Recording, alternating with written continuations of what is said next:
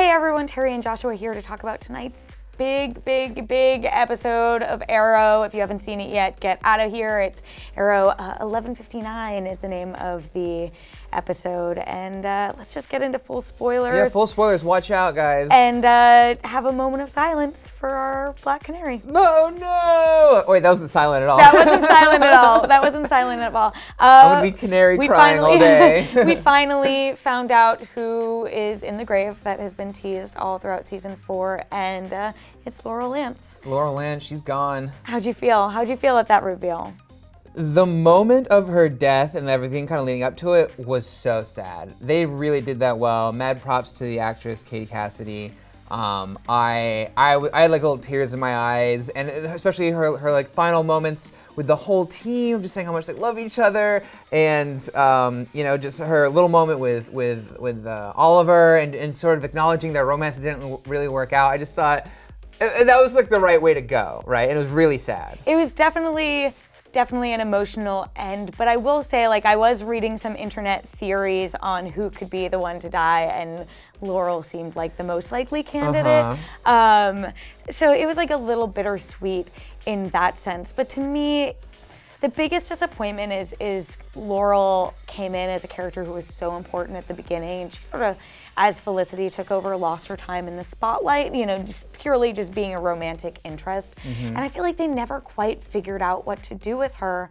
And then we had these great moments where, you know, she was lawyering again, like she had that great Damien Dark trial, and I was like, oh, they're figuring it out. And they were figuring it out because they needed to give her a good canary song instead of swan song to go. But we did want to talk a little bit just about Laurel's arc as a whole. Like, how did you think the series did or did not service her as a character? Well, yeah, I feel like in the beginning they tried to subvert our expectations because we know her as the Black Canary, but in the show they wanted to show how she got to that point.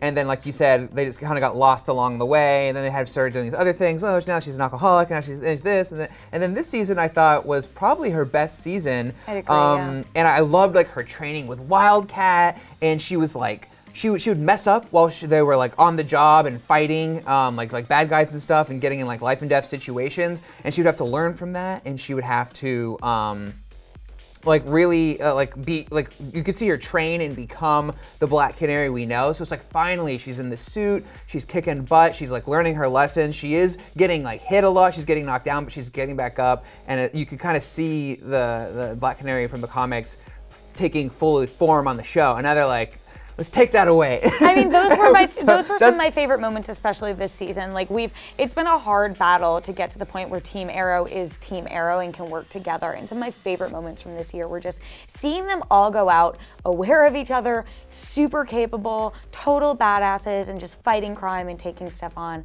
And I love that version of Black Canary. I love who what we'd gotten to see of her this season. And I am really bummed that, you know, they've taken her off the show. And it was sort of interesting because you know, when we were watching this, we also had a chance to talk to Mark Guggenheim, who's the showrunner on it, and a bit of news that came up before this episode aired was that Katie Cassidy will be on The Flash as a doppelganger, Earth 2 doppelganger of Laurel Lance, and then she'll also appear on Vixen. Black Siren. Black Siren on The Flash. But which is sort of interesting, right? Because there's been this ongoing conversation about how after like season 2, really, death of Arrow, death stopped meaning much of anything in this sort of CW DC universe. But they did say, I mean, you can talk more to this as well, but they did say this Laurel Lance death is final. This is permanent. Like, I don't think we should expect this to be undone for a while.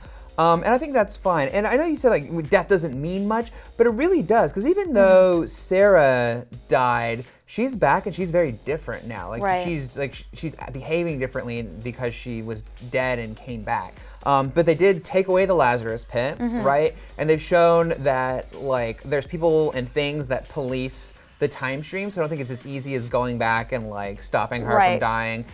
Even though I think they could if they really wanted to. Like, that could be season 2 of Legends of Tomorrow, right? I think if they really wanted to find a way to bring Laurel Lance back, they could. But I do hope, you know, if you're killing off this big of a character, that it has permanence and weight.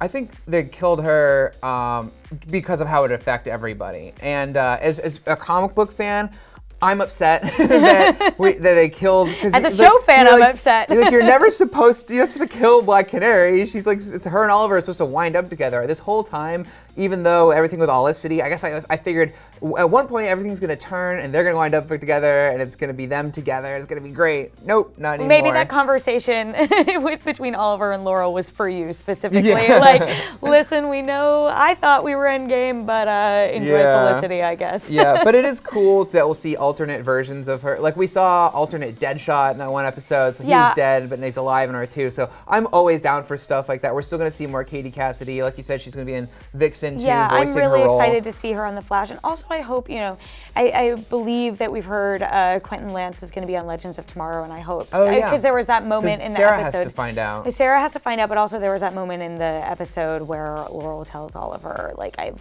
one request, sort of thing, and we don't know what it is. And my hope is that it's like, make sure Sarah finds out, like make sure, and that we might be able to see that on Legends. That's my conspiracy theory. That's what I'm crossing my fingers for. That would be good. And then we can cry again together. What if, this is my last what if before we go, what if when they go to Earth 2 and meet Black Siren, what if she's fully formed Black Canary of how we've always wanted, and she's like awesome and like fully developed, and then they just bring her over to Earth 1.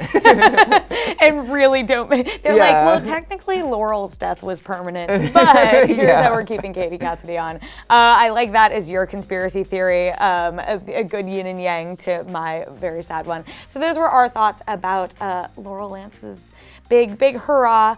Let us know what you guys think in the comments below, and for all things Arrow, keep it here at IGN.